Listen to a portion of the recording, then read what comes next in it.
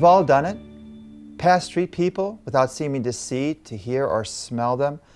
Just sitting on the sidewalk begging, just walking along the street aimlessly. I usually encounter them when I'm going someplace in a hurry and usually kind of dressed up a little bit, maybe to the theater, maybe to a strange city where I'm on vacation, but certainly I would encounter them a lot when I was in New York City.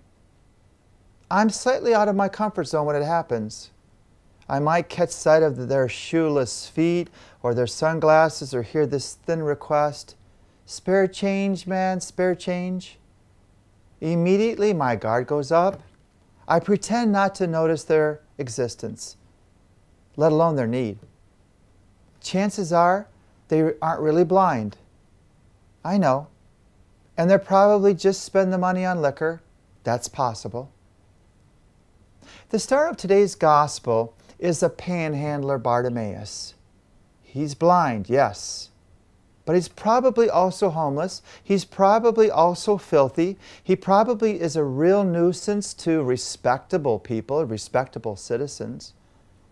Even so, it is Bartimaeus who recognizes Jesus as the Messiah, places all his faith in him, throws aside everything he has, his cloak, for example, begs him for mercy, receives new vision, and follows Jesus on the way to suffering and death in Jerusalem. How desperate will we have to get before we do the same?